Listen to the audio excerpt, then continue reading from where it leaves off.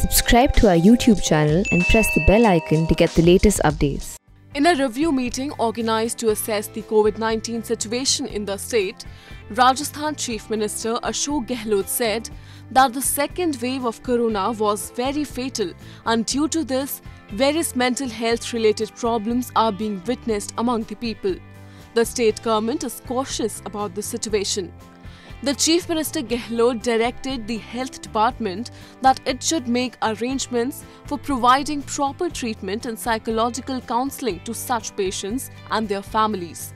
Also, they should be given counselling related to timely treatment of post-COVID side effects, balanced diet and mental health.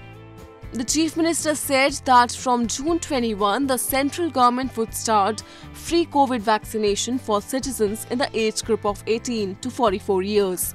Administrative officers and the team of the Health Department should prepare an effective plan for this and give it the form of a campaign so that the maximum number of people in the state can be vaccinated.